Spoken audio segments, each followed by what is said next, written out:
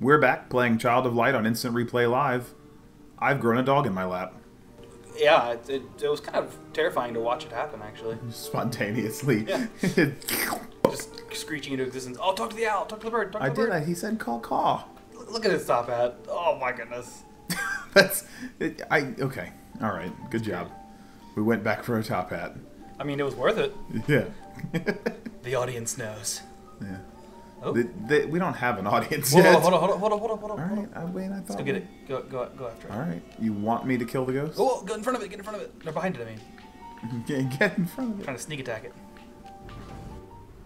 That mechanic is really weird. Oh yeah, I should probably also put a timer on. Sorry, internet. Hold on. There we go. Very professional. Yeah. So, I think she probably needs to die by starlight. She's vulnerable to magic, so that makes sense.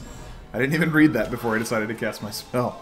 Yeah. So that just kind of worked out. Oh, I could have stunned her. I failed. All right. Oh no. Oh, she's got you. Well, that's. Oh, she interrupted me. Yep. Dang.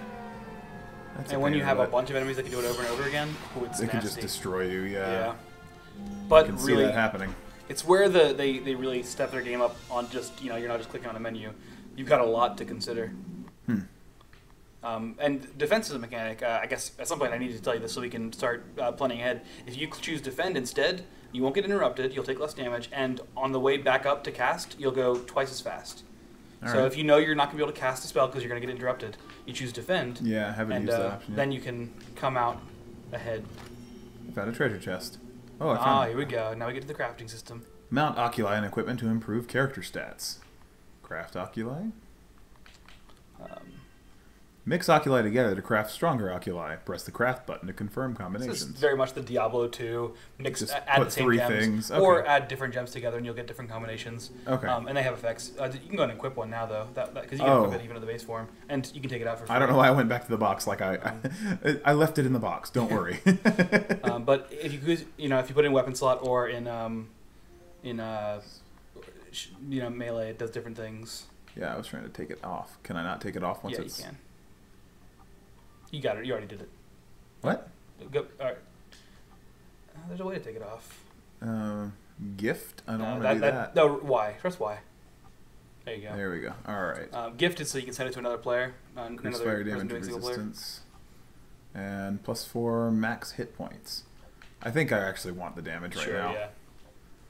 I can see how the fire resistance would be useful, but right now, damage is going to apply to everything. I'm going to see if that kills me. Yay! Thankfully, jumping does not hurt. All right. So we just on the break between episodes, I had to show Joe some Tim Minchin because he was not familiar with the name. I guess you had heard it, but right, yeah. you remember.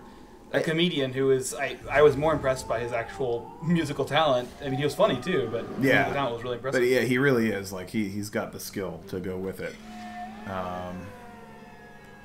What am I doing? Oh, I should have magicked.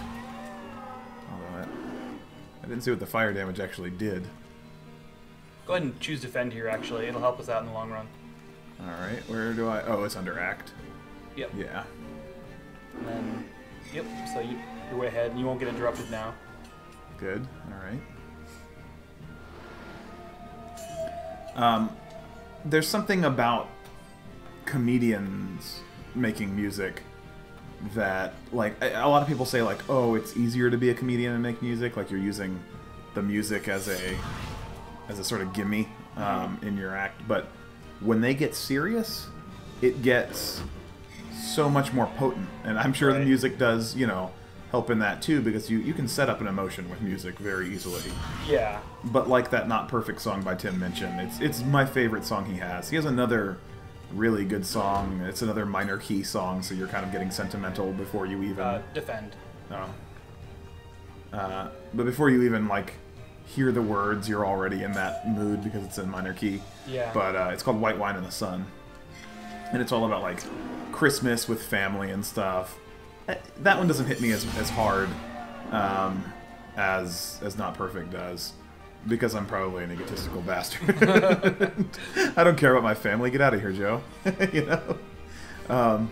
But other comedians, like Bo Burnham's From God's Perspective song, have you heard that? Oh, I've not. I've heard a lot about Burnham. Oh, man. It's from his latest routine. I don't know, you don't want to call it stand-up because he does so much, but his latest show.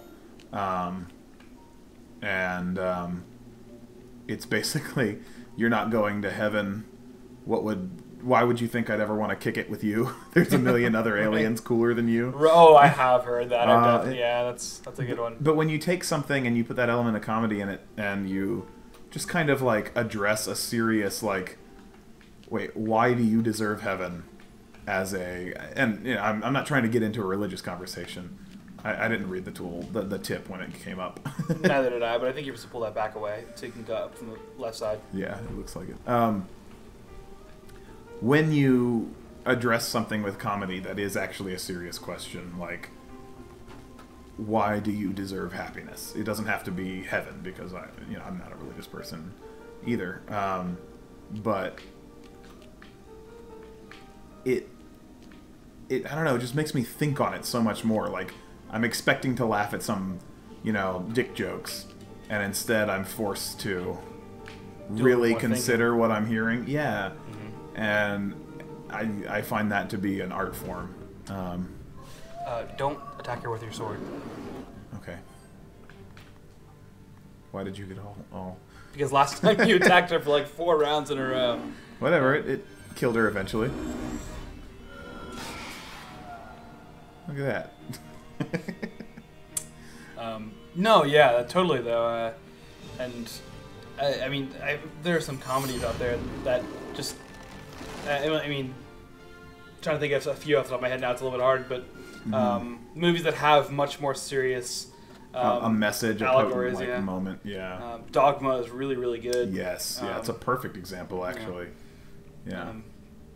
Comedy does this really weird thing where it has to be clever by nature, so it lends itself to unlocking certain secrets, I think, about reality, about people. Yeah, and it sheds back the kind of the coldness of discussing the topic, which can be a little bit frustrating at times, and it fills it with a little bit more. Yeah, it feels safer to talk about. Yeah, I'm with you. Yeah, it's good stuff. Big fan. All right, what's going on here? I was once again not reading because I was looking over at you while you were talking. So good at this game. No, this is another thing that. It's so easy to say Let's Players are really bad at playing video games when you get so wrapped up in a train of thought. You have to do it. That's why. Good job. It's not my fault. It's your fault. Why weren't you reading it? Why weren't you? That's a good question. All right. Can you make it go up now? Yeah, probably. Try it. Oh man, I'm so powerful. Yeah. Why didn't I do that before? Good at video games. Oh, I'm hitting the wrong button. And bring us down. Can I just push it off? Whoa. Way to get out of yourself. Stronk. Uber stronk. So real. I think there's a little ledge you can jump on over here, maybe? Yeah, I just gotta get it over there. I gotta pull it. So, oh man. But, yeah. Let's playing is hard. That's probably enough on that topic. I guess there's not really a lot more to say about comedy and poignancy in their songs and things like that, but I highly recommend, if anybody hasn't heard Tim mention or watch Dogma or listen to Bo Burnham, check them out, deal with all of the like super immature jokes, and hear some serious knowledge. Oh, I need that box. Wow. Oh, man. How am I even gonna... Nice. Interesting. This is another thing about this game, it's the puzzle's never going to be too outrageous, but just the breakup of, of combat. A lot of, I think, RPGs fail when they don't have something to break up monotonous combat.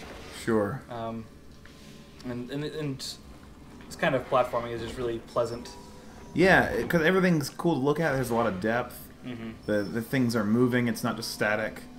I love the way we could probably sit here for a long time and just talk about how much we love this game. Yes. But the wheels in that room, they were not perfect circles. They were bent up and beat up and right. And in general, I think. I didn't even see that thing. I didn't see it. I love beat up aesthetics. Yeah. And I'm so excited about this new Star Wars movie, and that's an easy topic to talk about. But I think someone might be trying to message me on Steam chat because I heard a blip. Sorry. Wow, good job. Anyways, beat up aesthetics are not used enough in modern cinema. All of our sci-fi looks a little bit too pretty. Too fresh, yeah. Too new. My favorite movie is actually Children of Men, which is low to the ground sci-fi, but the world they create is so rich. You know, there's all this graffiti on the background, and you feel that the world is really there. It's been lived in, and by being lived in, it creates a sense that, you know, there's something at stake. There's life that was there, and so losing that life through the chaos of that movie, you know, I don't know, it feels harsher. Yeah. And that's, you know, seeing the Millennium Falcon beat up again is so much more exciting than seeing Naboo's pristine silver ships and their yellow fighters that don't have a scratch on them. Yeah, I definitely the clone troopers without any battle wear. But, you know, are we really treading that kind of serious ground where we're going to tackle the 3 prequel Star Wars movies? No. I'm just the overall topic I want to mention here is I'm with you. I was just kidding. Damage. But, you know, it's a universe that feels lived in, and this universe feels lived in. I was overgrown. I was just kidding, but I take it very seriously. We can talk about the Star Wars prequels. About the Star Wars prequels when we return to Child of Light on Instant Replay Live on the next episode. Thank you, everybody, for watching. Please like, comment, subscribe. Let us know what you think about what we're doing. If, when we start talking about Tim Minchin and Bo Burnham, if that's obnoxious, let us know that.